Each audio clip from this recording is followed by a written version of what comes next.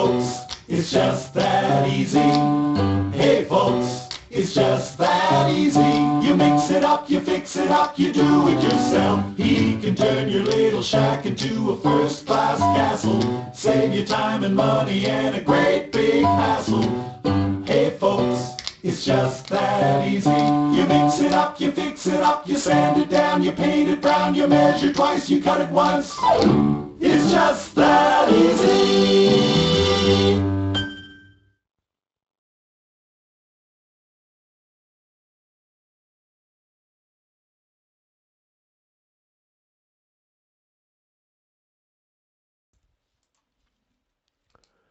Good morning, folks. Welcome to the Ask Shell webcast. I'm Michael Gibson, General Manager of Shell Busey's HouseSmart Home Services. And to my right is the one and only Shell Busey himself. And I'd like to welcome you all to the show this morning. It is Sunday, January 13th, 9 a.m. Pacific time. So as we move east, it gets a bit later in the morning, but we'd like to thank you for being with us today. And today, as usual, we'll be answering questions from our HouseSmart Club members, which we get many questions through our website. And what we do is we pick through the best ones, and we use those as examples during the show. So if you're a HouseSmart Club member, first, thanks for signing up, and we appreciate you being a member. If not, please sign up. It takes a few seconds, and you might even be lucky enough to hear Shell answer your question during the show, which is every Sunday at 9, right on AskShell.com. So thanks for joining us, and I'd like to welcome and introduce Shell Busey.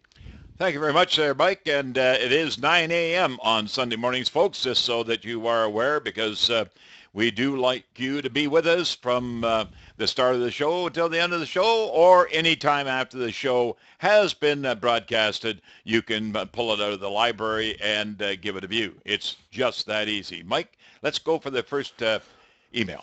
Okay. So the first email.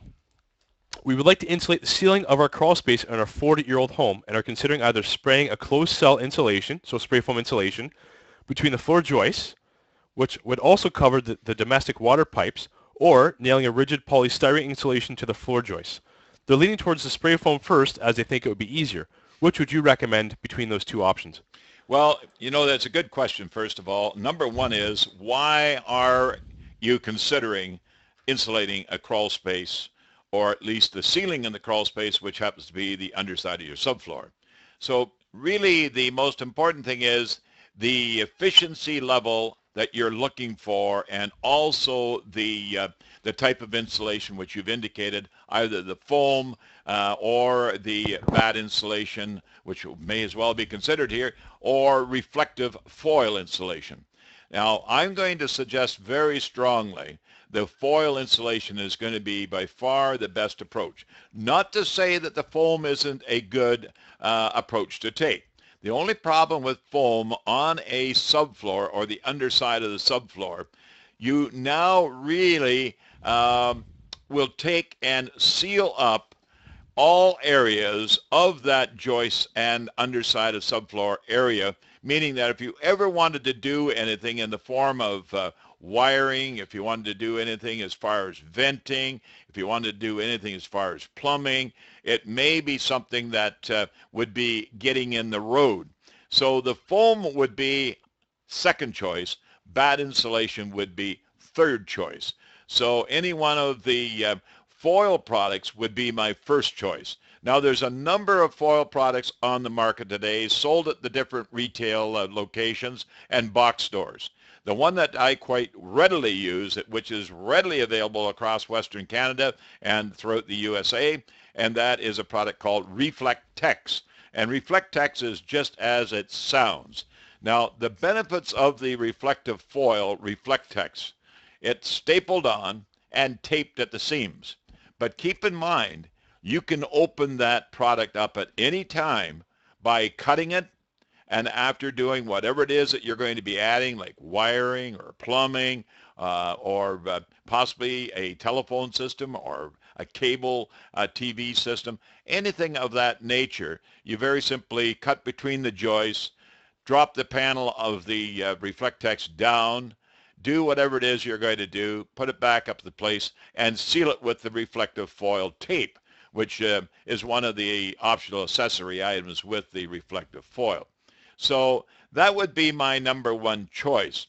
Another thing by using reflective foil, that you do gain the heat in the event if you have a heated floor above, be it either radiant heat or even electric heating pads underneath ceramic floors in bathrooms and kitchens, because radiant heat will give you 360 degrees or 300, this circle around the wiring or piping that you're using.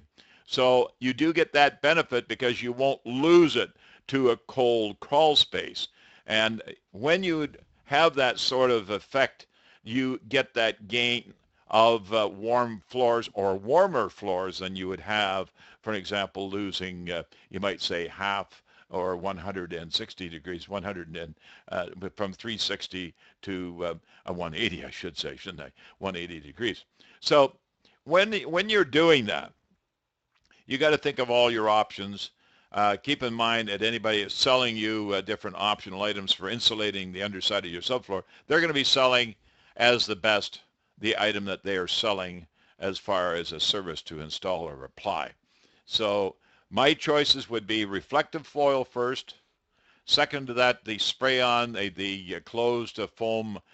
And then the third option would be batt insulation, be it rock wool or fiberglass with a vapor barrier, and then insulated at the box joist. Now, when I say the box joist, I mean out at the header joist or out at the rimmer joist, and that's the ones that go around the perimeter of your home. And using foam, closed foam seal layer is a good idea, and the reason for that, it seals any areas that may be allowing drafts or cold air or moisture to get in, moisture in the form of relative humidity. So all of those things being said and taken into consideration, we just simply give you that choice. But again, as I say, reflective foil, you get that heat back, your floors get warmer, and you certainly you get back the energy that you're putting out now, be it a forced air heating system, be it electric baseboard or convection type of wall heaters, or even anything in the form of fireplaces and etc. Okay, so good on you. Good question, and happy to take care of that in that manner. Mike, let's go for the second email. We're actually out of time for this segment, so we'll have to take a quick break. But actually, I wanted to point out something to our viewers this morning. On our website, there's a search box just above where you see Shell and I right now. If you type "keeping the heat in," there's actually a link to the government document and images and photos and all that kind of stuff outlining how to properly insulate basements, crawl spaces, attics, all those different things. So if you're interested in more information and you're on our website, just type "keeping the heat in," and that will take you to the federal government website where you can download their brochure. They used to give it out for print, but there's only a few left, and we probably have most of them. So you have to download it off their website now, which is fine. And if you're watching us on the internet, you can download it from their site. So please stay with us. We'll take our first break, and we'll be back. And we have another question about insulation, but this time it's about insulating a ceiling.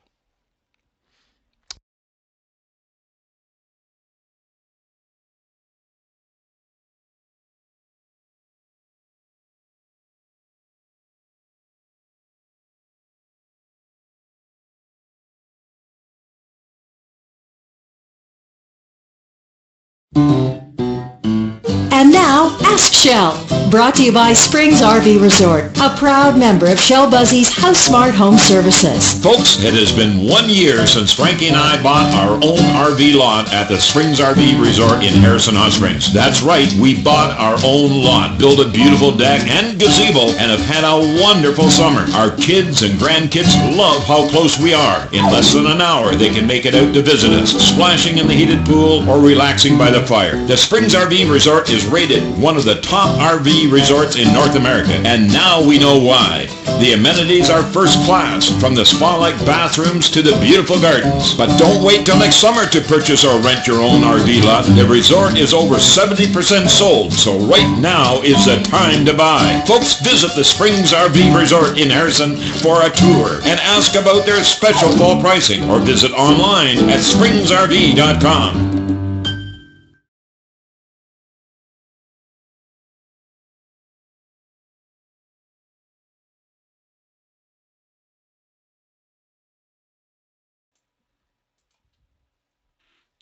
And welcome back to the Ask Shell webcast. I'm Michael Gibson, General Manager of Shell Busey's HouseSmart Home Services. To my right is Shell Busey, the HouseSmart guy himself. And right now we're answering emails that have been sent to our office through our website from our HouseSmart Club members. So without further ado, we'll get into further emails. The next email, Shell, the person is asking, when our house was built in 77, the ceiling was on two-foot centers. They gyprocked to the trusses, then blew in insulation. Now it's sagging down between the trusses. Can a person strap over the old gyprock with 1x4 on 1-foot centers and re-gyprock and spray the new area without risk of moisture developing in the airspace between the two layers? Or their second option, which they say yuck, so I'm guessing they don't want to do that, is pulling down the old ceiling and then strapping and replacing with new and respraying the whole area. So which of the two options do you recommend, or neither?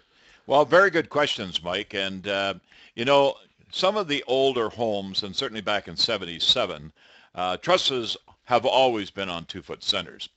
The unfortunate thing is that the insulation quality and the vapor barrier quality of installation is very important and very likely has been a concern with this particular project, being that they are having issues with sagging drywall between the trusses or between the centers of 2 foot.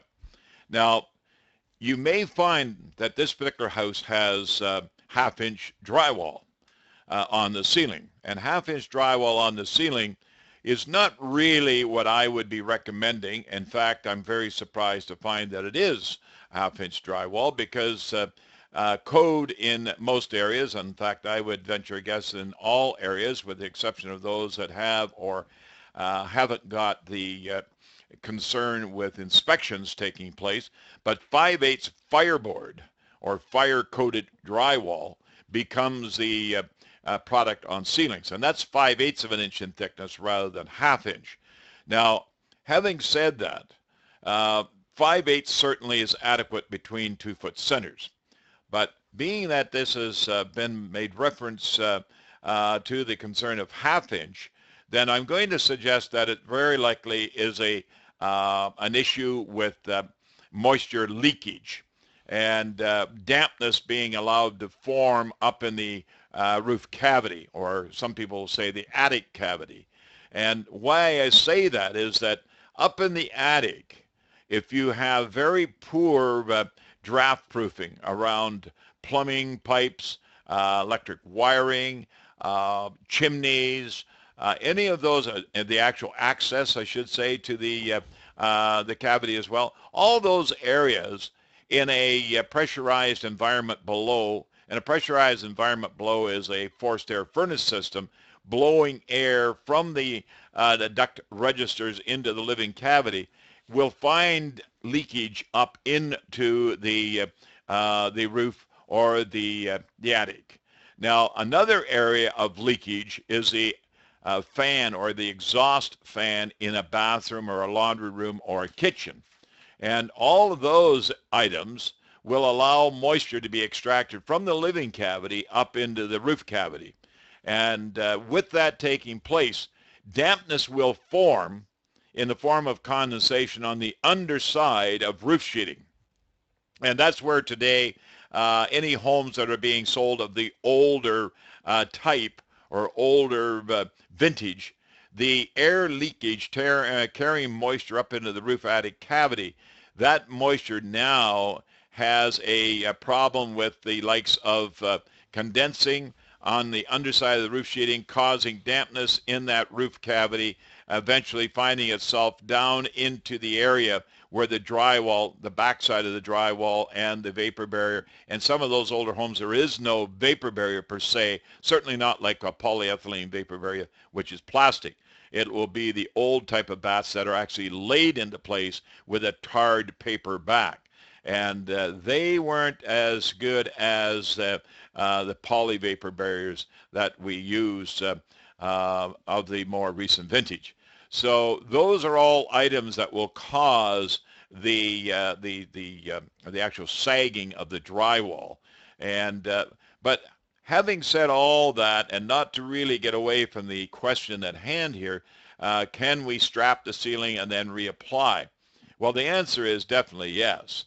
You can do that. Keep in mind, depending on the amount of sagging that's taking place, you may be faced with a fair amount of shimming in order to keep your strapping nice and flat, and certainly giving you that ceiling drywall application that's not going to be interfered with any sagging, causing that to be bulging of the strapping on the ceiling to receive the and I'm going to suggest 5/8 drywall for sure.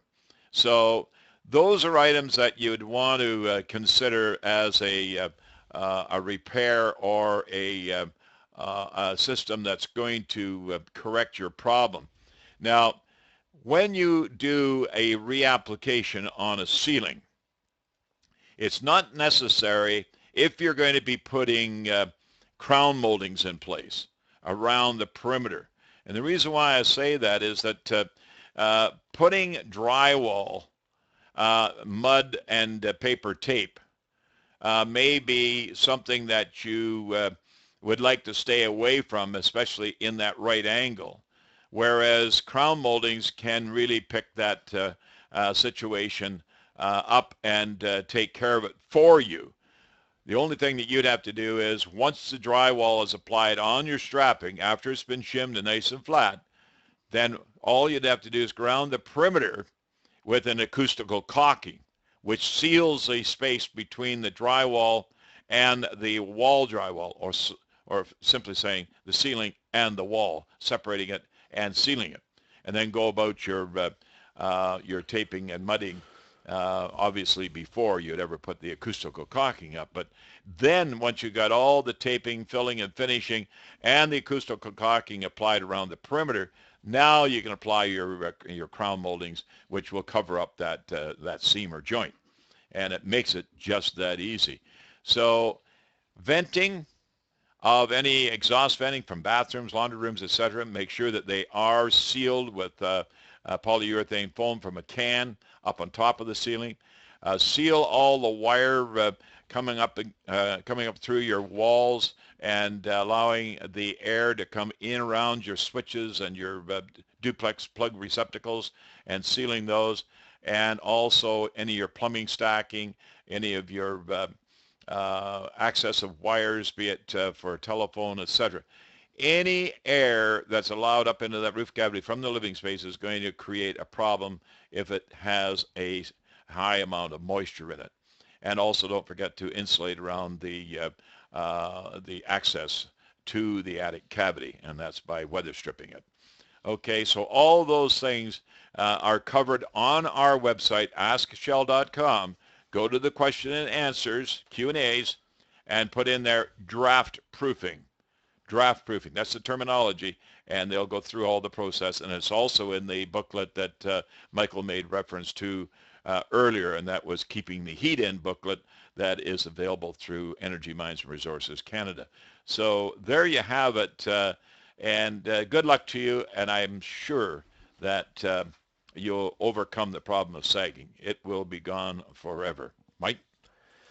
And on that note, we'll take another break. And just before we go to our second break, we did have an article in the province from about 6 weeks ago regarding draft proofing. So if they search for draft proofing, there's a recent article that Shell wrote. I think it was about mid-November. And they can find out more about draft proofing there too. So that's the people that take the province newspaper. Yeah, that's correct. Or it's also on our website too. Yeah. So they can find it that way. So when we come back, we have another question from one of our HouseSmart Club members, and it will be about Whirlybird, which is a way to vent your attic space. And we'll be right back, so please stay with us.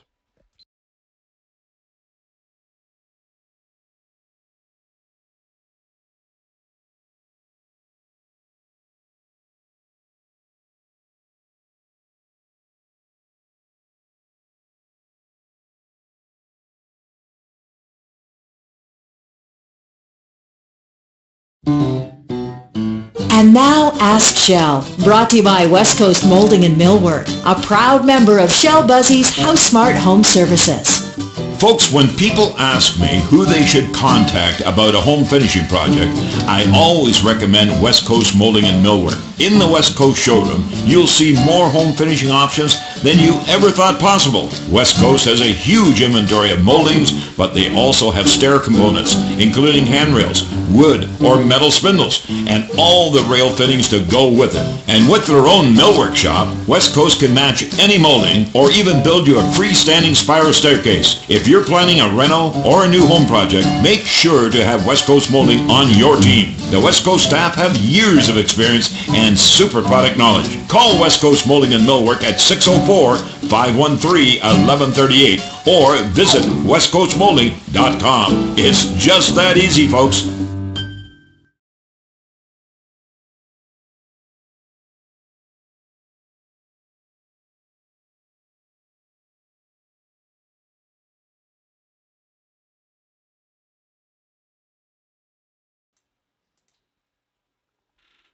Welcome back to the Ask Shell webcast. Thanks for being with us this morning. And we'll get to more emails right away from our House Smart Club members. So I have another question for Shell that came through our website. And it's coming from a person, they said they're in the northwest area of Calgary. Recently, after some hail damage, they had to have their shingles replaced on their roof. He noticed that after the work was done, the contractor replaced his whirly-bird with a hooded 5 to 6 inch gravity vent. Should he go back to having his old whirly-bird replaced, or is the new vent equal to or better with respect to performing the ventilation services needed in the attic? Well, that's a good one. That is a good one, because especially when they had a whirly-bird on the roof previous. And the whirly-birds, folks, and please don't take me as a negative person on whirlybirds. I am not. But I can tell you where I do become very concerned about whirlybirds is the way they're installed. Because I would say, without a doubt, 9 out of 10 homes that I would drive by would have the whirlybird or one of the turbine vents installed incorrectly. And having them installed incorrectly just don't do anything at all. So they're up there spinning their wheels and not doing anything in the form of exhaust venting, which they should be doing. Now, first of all, a whirlybird, the better term to use, whirlybird is actually a brand. And a whirlybird, so we'll continue to use that brand. There is other brands like the Duraflow, for example. They make a PVC unit, which is a different configuration as far as design. But they are turbines. They create wind in the area of the turbine, and that wind becomes exhausting of air out of the roof cavity. Or if you were to be standing on the roof next to the turbine vent, you would actually feel the air moving, or some people say, I can feel the wind blowing. But I have had people phone me and say, Shell, my insulation is actually forming up in a little pile underneath the vent. Well, that should not happen. And if that is happening, which I find it highly suggestive that it's someone trying to pull my leg, because it would have to be so close to it and such a demand for air, starving the amount of air that's moving to cause that turbulence in order to almost like a cyclone to suck it up. So I would be a little hesitant to even go any further explaining that particular scenario, but I can explain it very well by following through as to why the difference in the vents. So let me go through the difference in the vents, and very likely as to why the roofing contractor has decided to take away the turbine and put on the units which they reference to gravity, which is actually convection and convection vents. Now, there is a formula. It is a national code formula based upon roof cavity venting, and it's been changed over the years by different cities, municipalities, provincially, federally, all of these different areas of responsible code people, that it's went from 4 square feet for every 100 square feet. You know, it's all over the board. But and there's no real restriction on it as long as you're meeting the requirements of the code. So what I like to say, for every 100 square feet of insulation, you want 2 square feet of venting. So let me go back on that. I'm sorry, I made an error myself on that. For every 200 square feet of insulation on the ceiling, you want 1 square foot of venting. I'll repeat that. For every 200 square feet, so if you've got a room that is, let's say 100 by 10, then that's 1,000 square feet. And that 1,000 square feet, that would be 5 square feet of venting. So for every 200 square feet, you want 1 square foot of venting. So that way you have got not only the venting taken care of, once that air leakage or moisture or whatever it is that you're venting, heat out of the attic cavity or roof cavity as we relate to, that's what is so important, to get that air out of there by means of convection or using the turbines, but using the turbines based upon the installation instructions. Also, I want to make reference that half of the venting in the roof cavity should be in the soffits, that's under the eaves, and the other half on the roof. And on the roof, it's normally best policy to have your venting as close to the ridge as possible.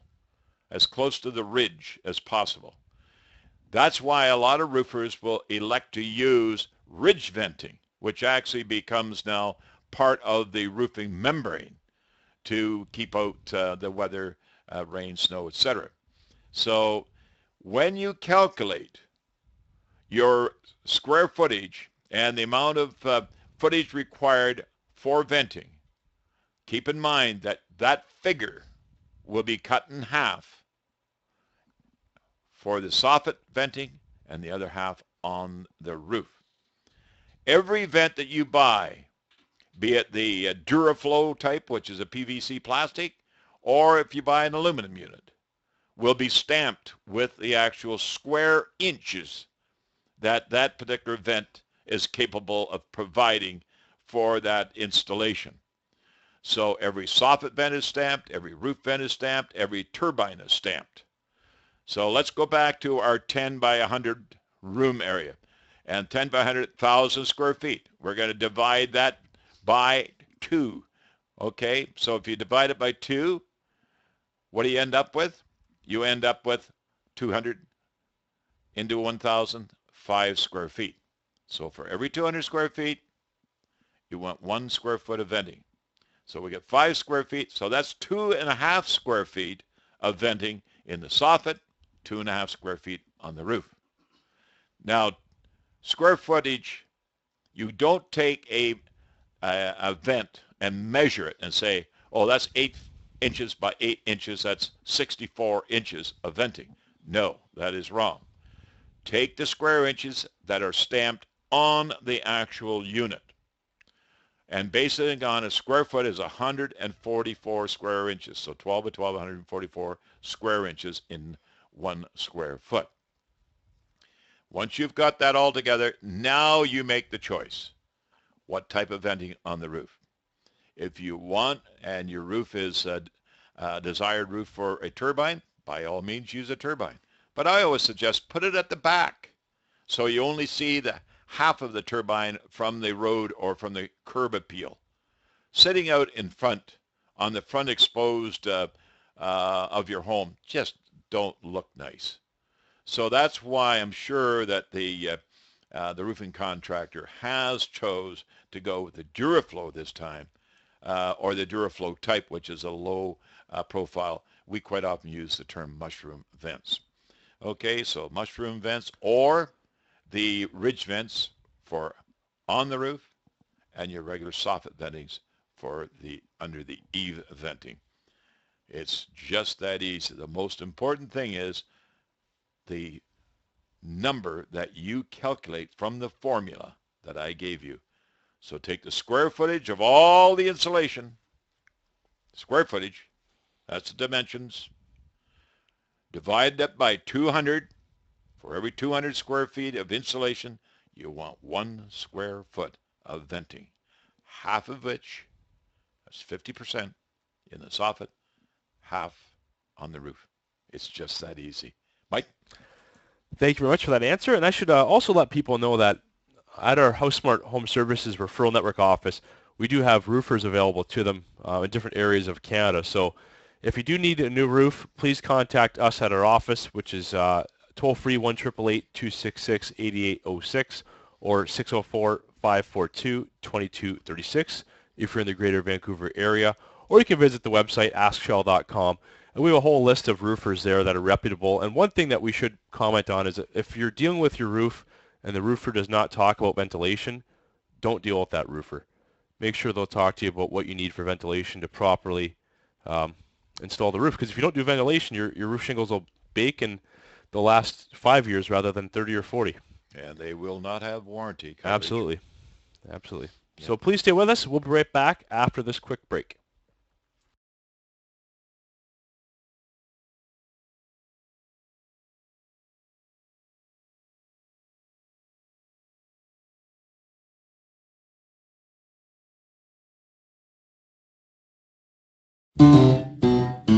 And now Ask Shell, brought to you by 21st Century Roofers, a proud member of Shell Buzzy's HouseSmart Home Services. Folks, there are a lot of different roofing options these days, and I'm always being asked what type of roof is the best.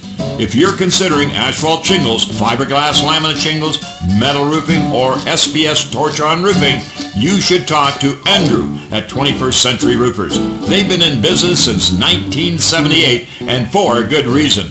With top-notch products, craftsmanship, and service, 21st Century Roofers work hard every day to earn and maintain their reputation. 21st Century Roofers are a Master Elite Certified GAF installer, and they're a local company with thousands of satisfied customers. Call 21st Century Roofers at 604-581-1666. That's 604-581-1666. It's just that easy.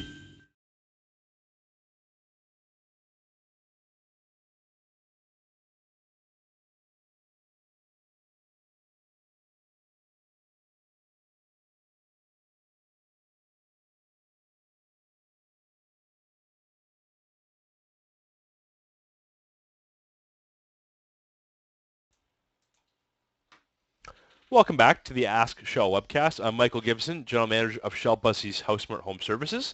And right now, we're answering email questions from our HouseSmart Club members. And this one thing I wanted to touch on is we're also available a couple other places online other than just our website. So you can find us on Facebook, Twitter, YouTube, and LinkedIn. So the easiest way to find us if you're on any of those social networking websites, just type Shell Buzzy, S-H-E-L-L, and his last name is B-U-S-E-Y. I've seen it spelled many, many, many different ways. So 39 different ones. the proper way is Shell Buzzy, B-U-S-E-Y. If you search for that on either YouTube, Facebook, Twitter, LinkedIn, you'll find us. So please connect with us on those social networking sites, and you'll get information right away, right to your, often people get right to their iPhones. So that's a good way to find us. So please don't forget about us on those websites. So we'll get right back into the emails. So the next email. There's a noise that's coming from their ductwork. It sounds like a dripping noise, which they thought might be from a dishwasher or a fridge. They've checked. There's no leaks. It gets louder when the furnace came on and quieter after it stops. It's not oil canning. It's just a steady drip, drip, drip. And he said his daughter lives in the basement, which is where the noise is most evident. And he's hoping that he can get it fixed. He's tried blocking it, bracing it, insulating the insulation, and can't seem to solve the problem. So he wanted to check with the expert. So what's the cause of his dripping problem? Well, thanks very much, Mike. And that is another good question, which really the club members, folks, and thank you for joining my club, Shell Buzzy's HouseSmart Club.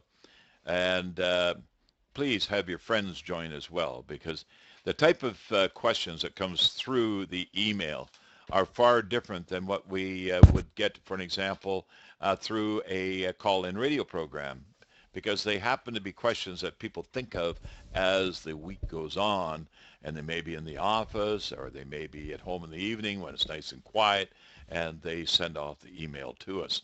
So being a club member of mine, we don't share your email addresses, so you don't have to worry about that. You're not going to get a whole bunch of junk mail or anything like that. If you do, then you can come after our office here, because I would be the one that would be responsible, and I just don't do that. Okay? But I get quite a kick out of this email that Michael just read, and that is the noise and the ductwork. But also he mentioned in there, it's not oil canning, but it's interesting. How do they know that it's not oil canning? Because really, in a sense, oil canning is when you'll get a piece of metal that is heated up, and it will expand, and it'll actually warp, or it'll move with a boing or a real loud bang. Normally, if the furnace is subjective to that, it will be the hot air plenum, which is either the top or the bottom, depending if it's a counterflow furnace or a vertical flow. So I'm going to say, yes, you're correct, it's not oil canning, but it really is, in a sense, something that's very similar, because it's caused by having expansion through that of heat.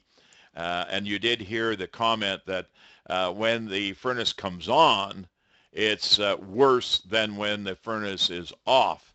Well, the difference is one is expansion, the other one is contraction. So getting larger is noisier or more pronounced than when it's contracting or when it's cooling down. So I'm going to put my my half morning donut, folks, on the fact that this particular click, click, click, click, which sounds so much like a dripping faucet, something that's dripping a drain, for an example, but it is the actual ducting.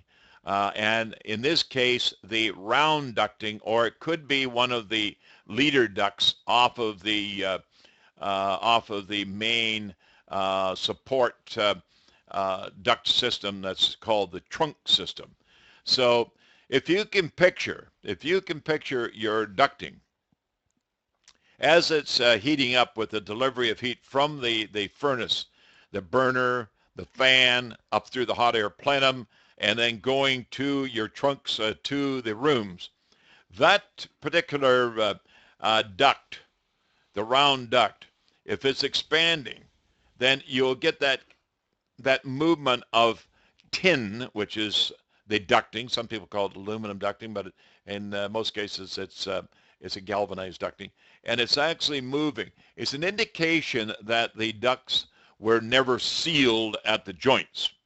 And also, the duct could be, and in a lot of cases will be, over top of a piece of bridging between the joists. That's the wood cross members between the joists.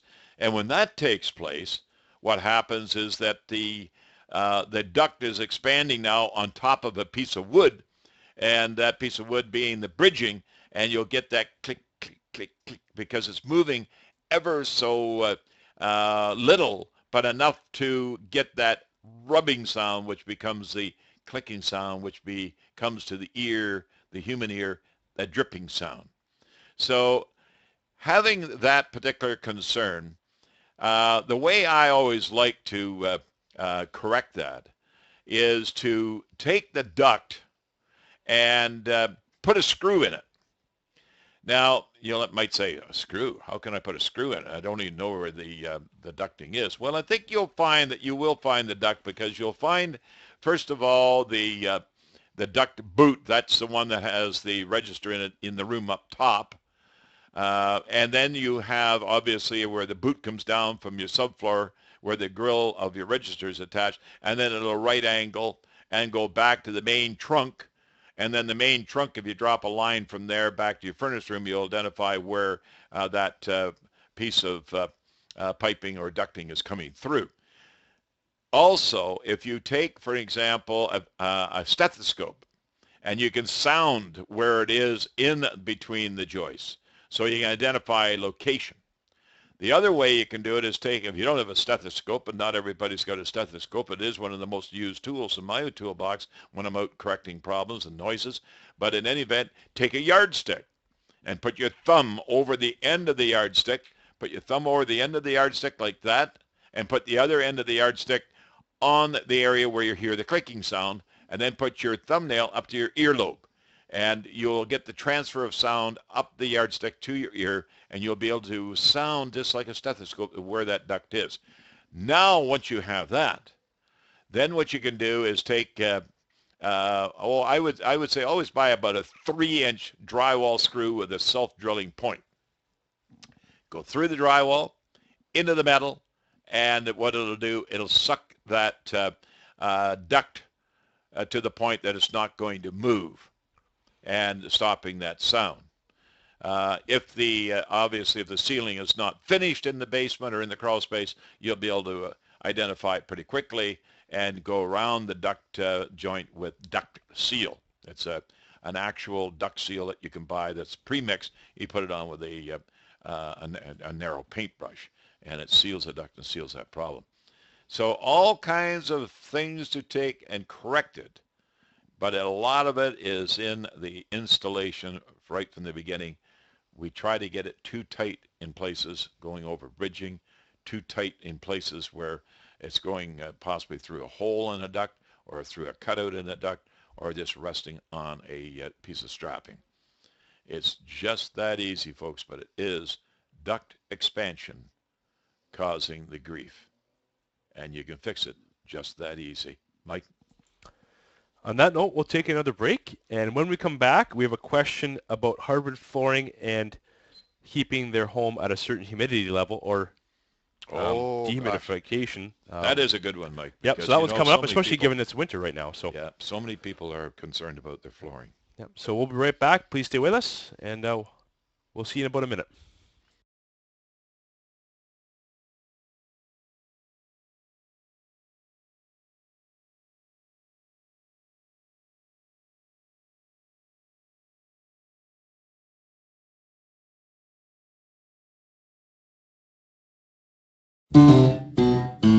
And now Ask Shell, brought to you by Serpentine Cedar Roofing, a proud member of Shell Buzzy's House Smart Home Services. Tony Weens from Serpentine Cedar Roofing is often asked why Serpentine is so unique in the roofing business. Tony tells people that for over 30 years, their family has operated their own cedar shake mill and produced only the highest quality cedar roofing shakes. And folks, Serpentine don't cut down any trees to produce their roofing shakes. You heard right. They use only recovered, old-growth western red cedar salvaged from windfalls on the BC coast. A Serpentine cedar roof is the real deal. Their experienced crew can expertly install your new roof, replace or repair your existing roof, or help you with any of your roofing needs. To arrange a free estimate, visit Serpentine Cedar Roofing online at cedaristherealdeal.com. That's cedaristherealdeal.com.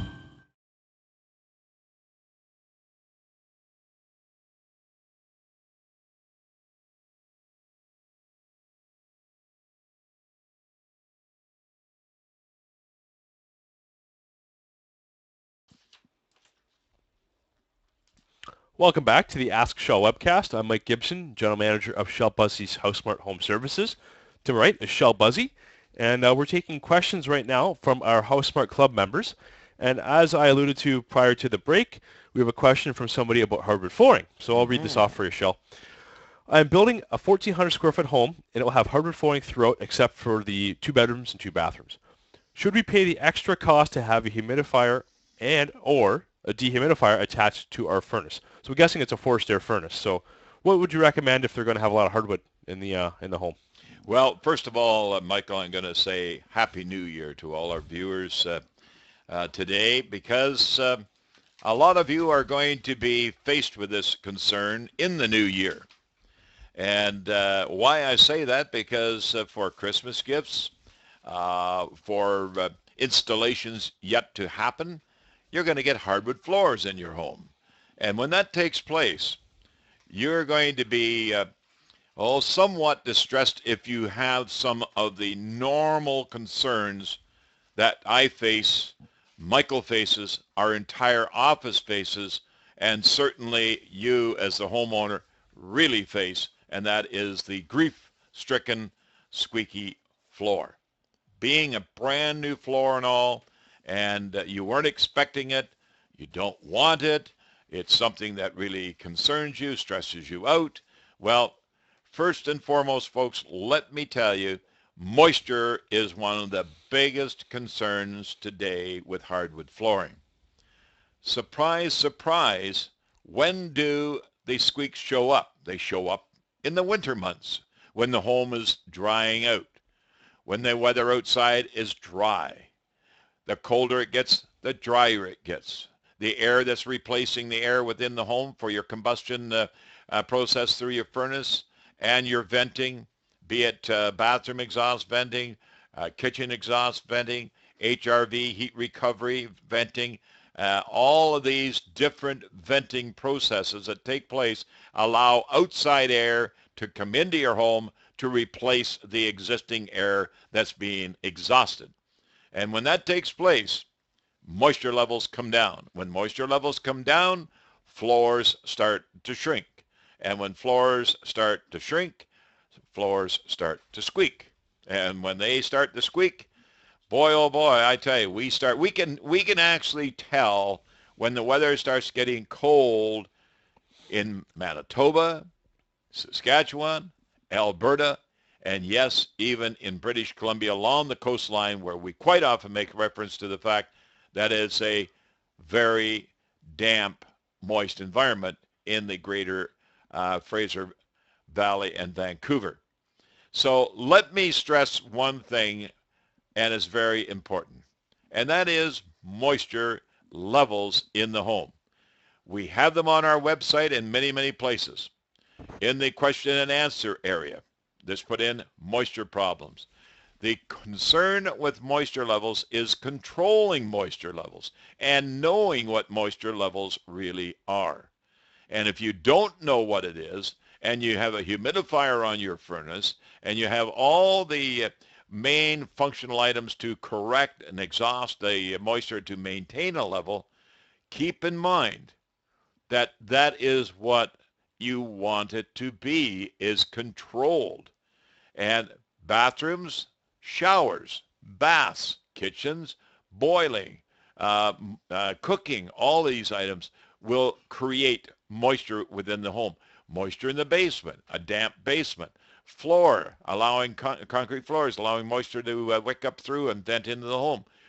The moisture level, if you can constantly maintain it in your home and still control the situation within the home based upon that of the wood itself and the type of wood that you have, is very important.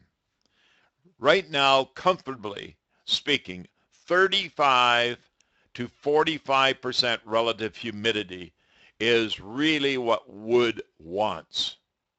Wood loves it. But if it doesn't have it, and it happens to already be conditioned to that type of moisture level, and you now start drying out your environment, that piece of wood is going to get smaller through shrinkage. So being in a room that now you're going to give it more than what it should have, or less, then less is going to cause the squeaks. One of the first suggestions I always suggest to people is to follow the measurement of relative humidity in your home based upon the control point that we print from the Energy, Mines and Resources booklet, Keeping the Heat In. It's in that. If you want to go to our website, it's there. And also we have it in many areas. In fact, I believe it's on our homepage right now. And if that's being the case, if not, I'm sure Michael will see that it does get there to find you as the concerned homeowner. Now, 40% at zero outside, at room temperature, 21 degrees Celsius inside, is the no problem zone. As soon as it goes up, your floor will start to expand. As soon as it comes down, it'll start to shrink. Shrinking is the noisy one. When you get moisture going up and expansion, then you'll find that your floor will look a little wavy. And that is because it's got more moisture than it really requires. So number one, whoever installs your flooring, make sure that they've checked everything from moisture quantity in the floor that's going in. Make sure they check the moisture within the home that is going in. Make sure they check the flooring that's going to be the subfloor that's going to be applied to. All that has to be controlled. Then take your regular bathroom exhaust fans and take the main switch off, which is a single pole switch. Take that single pole switch and convert it to a dehumidistat. A dehumidistat. That's one you can set. And normally they come with a little badge right on them telling you exactly what the temperature outside, the temperature inside, and what your moisture rating should be, or you can have that information that we provide for you on our website. So taking that into consideration, controlling the moisture, and one of the best control points is your windows. If you see your windows got moisture condensation on them, you know you've reached dew point, because the dew point is condensation from the relative humidity based upon the amount of moisture in the air inside your home. So when you install flooring, be it laminate flooring, allow for expansion around the perimeter of the room. And you want at least to have a 1/4 inch per length of room, and same in width. If you're applying or installing the solid wood flooring, that's solid 3/4 inch or 5/8 or 1/2 inch, there's where you got to be so concerned that you're having it applied, installed by people that will use wax underlays, poly underlays, and felt underlays, all these different underlays that are required to maintain that status quo, not allowing moisture to get up underneath the floor, say from a damp crawl space, that sort of thing. And then your engineered floor, which is normally, it could be anywhere from 3/8 of an inch to 1/2 inch. It's a plywood inner layer with a solid piece of wood veneer on top, up to 1/8 of an inch thick. And incidentally, folks, don't be concerned about that on engineered floor. That 1/8 of an inch is going to last you every bit as long as any solid wood flooring. So my preference is engineered flooring. You can either glue it down or nail it down, or you can float it. All of those things are so important. But the most important thing is when you have your flooring installed, make sure the reputation of that flooring installer is on your side, what you want. Get some references from them. And we have those people available through our referral network across the country.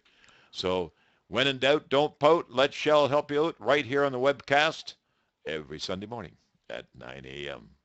Better go back to Mike. And on that note, we have to take our final break. So we'll be right back.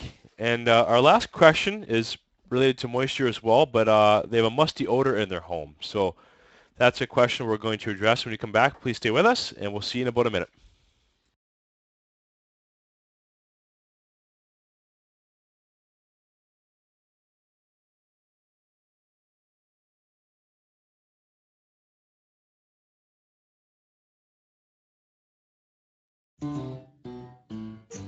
Folks, what is HouseSmart? Well, it's 10 years of experience putting a program together that has really worked for you, the homeowner. It's free for your use. We charge the trade, and there's no upcharge whatsoever to you, the homeowner. Also, they're certified. We certify them. We make sure, good, better, best, they are the best because they're right there with me on their shoulder. My brand, folks, you can be assured that you're going to get the job done right. Hi, Shell Busey here for my Shell Buzzy's Home Improvements. Right now is a perfect time to talk with our full-service home renovation department. They're the experts with kitchen and bathroom designs and renovations, additions, basement suites, and all exterior repairs. Projects big or small, folks, we do them all. Folks, my name, Shell Busey, assures you the job is being done right. Call us at 604-542-2236 or online, askshell.com.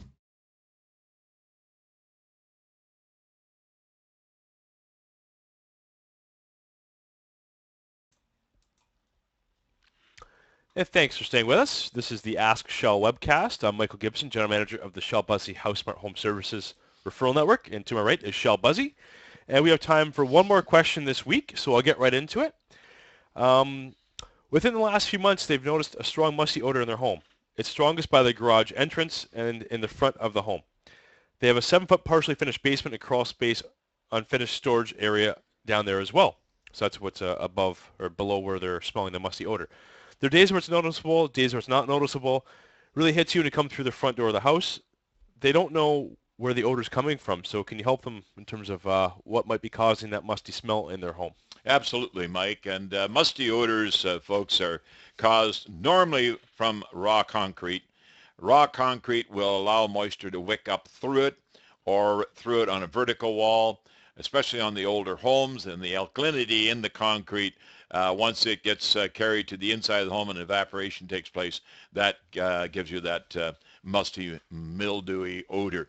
Another thing is cardboard boxes, storage boxes, old furniture, suitcases, anything that is of an encased product, be it like boxes of food, old trunks. All these things are very susceptible to excessive moisture and picking up the odor of the alkalinity that will emit from the concrete once that water in the form of groundwater wicks through and it evaporates. And you may have nothing more than a sign showing the concern that you have as a white powdery material on the concrete. Now you may even have a painted floor, and the painted floor has got some paint peeling off it and this white powder showing up where the paint's peeling. All of those things are just saying moisture is evident. Moisture is going to give you this odor. And never ever take cardboard boxes, for an example, and pile flat on a concrete floor. Always set them up on straps of wood, for an example. You can even take some dimensional lumber like 2x4 or 2x2 and set it on the floor and then pile your box of storage on top of that, allowing air to flow underneath. Because moisture in anything that will accept moisture will cause an odor. Okay, even old leather jackets and leather attache cases, all of these things, and I did hear in the email that there was some unfinished basement area, and front doors, the reason why front doors, because front doors are moved in the form of opening and closing, so therefore it works just like a bellows because it draws air. That air obviously will come up through registers, it'll come up around the floor, it'll come up around through closets. All of those things will cause that concern. Now, what do you do about it? How do you correct it? Well, you can do it very simply by taking the raw concrete and covering it. Now, the floor, you can use like a Delta FL, which is a dimpled plastic product that you can put down on concrete. And you can even put like laminate flooring over top of that. You don't need to put any plywood down. But if you're going to put, say, lino down or tiles down, that sort of thing, then you put the dimpled plastic down, then put the plywood down, underlayment, and then put your tiles on top.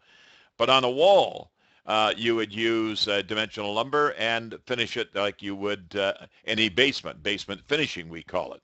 If it's a crawl space, then you can very simply put up against the concrete after you seal the concrete wall. You would, and I should have mentioned that the basement finishing detail, we have that on our website, askshell.com, in the Q&A, question and answer area, basement finishing, showing you how to go about the dimensional lumber and the insulation and the drywall and the vapor barriers, all there showing you the proper process. Now, crawl space, seal the concrete floor and wall in the crawl space using a product called Aqua Seal. And Aqua Seal is available at the likes of most of your Cloverdale paint stores throughout Western Canada. So and Zypex makes one as well, and that's spelled X-Y-P-E-X. It's like Xerox. Okay, so Zypex and the Cloverdale paint Aqua Seal. And spray it on. Put it into a trigger bottle. Fill it up and go, or you can put it into one of the pump fertilizer sprayers or any one of the pump-up type of sprayers, and spray it on the concrete. Let it take what it wants, floor and wall, and then insulate that wall with the rigid foam insulation, minimum 1 inch thick. Okay, so that stops the cold drawing the moisture and the wicking and causing the concern with moisture. But if you want to just get rid of the odor, but it's not going to correct the problem, you could have it come back. But if they say you're selling your home and you're wanting to show it, then baking the cookies and what have you, that's all gone by the wayside with must. They'll find must. Home inspectors will find it after the fact. So it's better to do it right and get it done the right way the first time, which I always say, good, better, best, why worry about the rest. When the good is better, the better is best. And that's what the how to, the what to, the where to, the why to, the when to, the who to, here on the webcast is all about, folks. So when in doubt, just give us a call and we'll take care of ours. Become a member of the club and send us an email. That's what I'm here to help you get the job done. Mike? And on that note, we're out of time for this week. We had one question that we couldn't get to, but we'll answer that next week, and that was about refinishing a concrete floor in the parking garage of a condo building. So we'll do that next week. And I want to thank everyone for viewing the show today. Keep in mind that you can watch it on our website anytime, 24 hours a day, 7 days a week. Just go to askshell.com. Tell your friends, tell your family. It's free. We don't pack it full of 20 minutes of commercials in a 1-hour show, so there's lots of great content. And that's about it for the week. So I'll turn it over to Shell, and we'll see you next Sunday at 9 a.m. Pacific on our website. Thank you very much, Mike. And folks, I'd like to, on behalf of the HouseSmart team, and certainly our family, to yours, the very best in the new year. Happy New Year, prosperous New Year, and a healthy New Year. And next week, we'll bring another show of information, education. That's what I'm bound to go into the world continuously doing, is teaching you how your home works. Until next week, from myself, from our producer here, Mr. Jim Ballard, and Michael, the manager here at HouseSmart. Have a great one. Love you all. Bye-bye for now.